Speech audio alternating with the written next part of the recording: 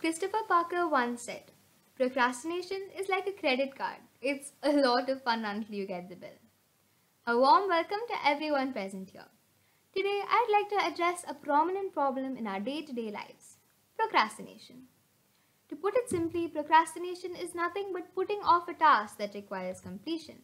So, if we look at it this way, this fancy word describes a very annoying roadblock that most of us face in the way of having a productive and efficient day. So, the question is overcoming this so very tempting habit possible?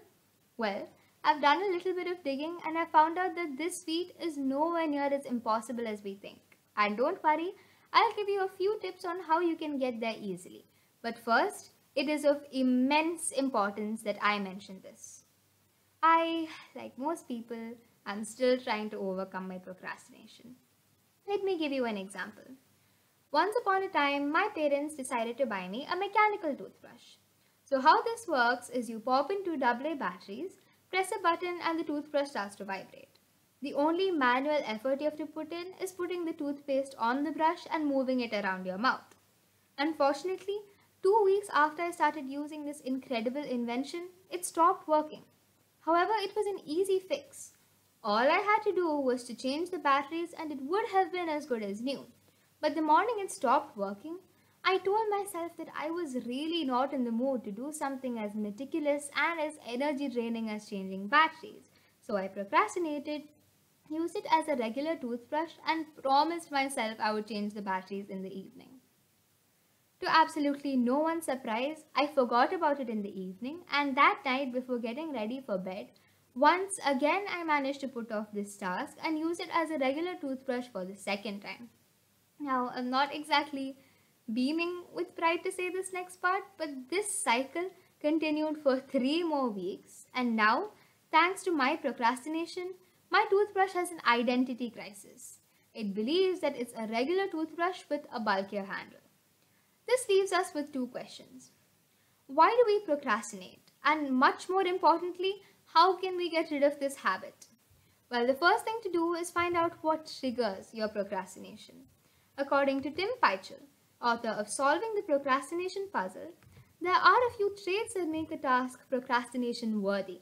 So if you put off a task, it probably means that you find it boring, frustrating, difficult, ambiguous, not intrinsically rewarding. That is, you don't find the process fun, meaningless, and so on. Neurologically speaking, the logical side of your brain has absolutely no say in procrastination. It's all the work of the emotional side of your brain. These triggers, which I just mentioned, they make the emotional side of your brain not want to do the task at hand. But fortunately for us, tip number 1 tells us exactly how we can use this weakness to our advantage. It's simple. All you have to do is reverse the triggers.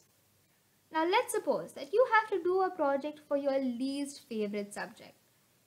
An average person would find this task boring, frustrating, and difficult. So what do? Turn it into a game. How many words can you crank out in half an hour? Or how much of the project can you finish before your favorite TV show comes on? By turning this task into something enjoyable, you're sort of distracting your brain from the fact that you're doing something that you'd normally despise. The second tip is to work within your resistance level. To find this, just imagine the amount of effort that you're willing to commit to a task along a sliding scale. Now, in the case of the project, if you told yourself that you would research on this for 2 hours straight, it's quite obvious that you'd resist and put it off.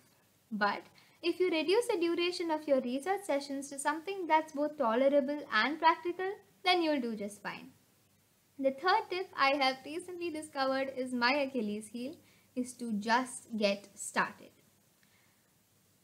The thing is that if you manage to get over your fear of the task for even 1 second, then use that second to get started on the task somehow. In our example, this might mean searching for sites and articles to reference or finding authors whose books may prove helpful. The psychology behind this is that by doing even these little things, you've started the project.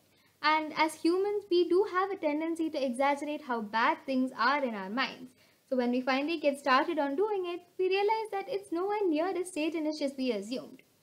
The last tip is simple and straightforward. It's to remove any and all distractions. Now, let's take a minute to be honest. Nowadays, our biggest distractions are our electronic devices. But considering that a lot of our work is also dependent on these devices, in my opinion, the most practical way to go about this is to temporarily block access to sites that may distract you. But if this doesn't work, then take a deep breath, gather every ounce of courage you've got, and unplug completely. No, I'm not insane. I do not require a psychologist. I myself feel very strange and uncomfortable when I shut off my laptop to concentrate. But just to motivate you, remember that you're going to all of this trouble for your work to not load up and for you to not screw it up at the last minute. So keep that in mind and you should do just fine. That was the last of the tips. However, there is a little catch to every one of them. Like anything else in life, your battle against procrastination will only go smoothly if you put your time and commitment into it. So, all the best in your efforts, stay strong, and goodbye.